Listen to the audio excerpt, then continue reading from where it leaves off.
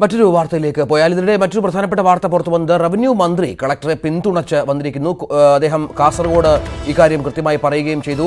Revenue മന്ത്രിയുടെ ഭാഗത്തു നിന്ന് പിന്തുണ കളക്ടർക്ക് ലഭിച്ചിരിക്കുന്നു. മറ്റൊരു പ്രധാന വാർത്തയിലേക്ക് പോയാൽ പാലക്കാട് മാത്തൂരിൽ വൃദ്ധയെ കൊലപ്പെടുത്തി ചാക്കിൽ കെട്ടിവെച്ച നിലയിൽ കഴിഞ്ഞ ദിവസം കാണാതായ ഓമന എന്ന സ്ത്രീയുടെ മൃതദേഹമാണ് വീടിന് സമീപമുള്ള മറ്റൊരു വീട്ടിൽ കണ്ടെത്തിയത്. സംഭവവുമായി ബന്ധപ്പെട്ട് രണ്ടുപേർ കസ്റ്റഡിയിലായി. മാത്തൂർ സ്വദേശികളായ ഷൈജു, വിജേഷ് എന്നിവരെയാണ് കസ്റ്റഡിയിലെടുത്തത്. പ്രസാദ് ഉടുമ്പശ്ശേരി ചേരുന്നു. പ്രസാദ്, എന്താണ് പോലീസ് ഇതുമായി ബന്ധപ്പെട്ട് പറയുന്നത്? ഈ വിഷയത്തിൽ എന്താണ് സംഭവിച്ചത്? രഞ്ജിത്ത്, ഇത് സംബന്ധിച്ചുള്ള ഇൻക്വസ്റ്റ് നടപടികൾ ഇപ്പോൾ ആരംഭിച്ചതേയുള്ളൂ. ഇന്നലെയാണ് മാത്തൂർ സ്വദേശിയായ ഓമനയെ ഇന്നലെ ഉച്ചയ്ക്ക് ശേഷം മുതലാണ് കാണാതായത്. ആ പ്രദേശത്തെല്ലാം തന്നെ ഇവരുടെ ബന്ധുവീട്ടുകളെല്ലാം തന്നെ വീട്ടുകാർ അന്വേഷണം നടത്തിയിരുന്നു. പക്ഷേ അവരെ കണ്ടെത്താൻ കഴിഞ്ഞിരുന്നില്ല. തുടർന്ന് പോലീസിൽ പരാതി നൽകുകയും ചെയ്തിരുന്നു. ഓമനയുടെ വീട്ടിൽ നിന്നും അല്പം മാറി 200 മീറ്ററോളം മാറിയാണ് ഇപ്പോൾ ഈ മൃതദേഹം കണ്ടെത്തിയിട്ടുള്ളത്. ഇവർ ഇന്നലെ അതായത് ഈ മൃതദേഹം കണ്ടെത്തിയ വീടിന് സമീപത്ത് ഓമനയുടെ ഒരു കൃഷിസ്ഥലം ഉണ്ടായിരുന്നു. അവർ രാവിലെ അവിടെ പോയതായി ബന്ധുക്കൾ പറഞ്ഞിരുന്നു. ഉച്ചയ്ക്ക് ശേഷവും വീട്ടിൽ വന്നിരുന്നു.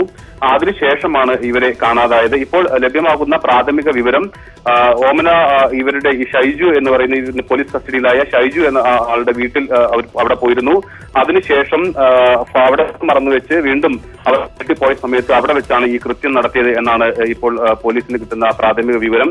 ഷൈജുവും അവരുടെ സുഹൃത്ത് വിജേഷും മാത്തൂരിന് സമീപത്തെ ഒരു കടയിൽ ഒരു വള വിൽക്കാൻ വേണ്ടി ചെന്നു. സംശയം തോന്നിയ നാട്ടുകാരാണ് ഇവരുടെ വീട്ടിൽ പരിശോധന നടത്തിയത്. ആ സമയത്ത് ഷൈജുവിന്റെ കിടപ്പ് മുറിക്കകത്ത് മൃതദേഹം ചാക്കിൽ കെട്ടിയ നിലയിൽ കണ്ടെത്തുകയായിരുന്നു. തുടർന്ന് പോലീസിനെ അറിയിച്ച് പോലീസ് ഇപ്പോൾ സംഭവ സ്ഥലത്തെത്തി ഇൻക്വസ്റ്റ് നടപടികൾ ഇപ്പോൾ നടക്കുകയാണ്.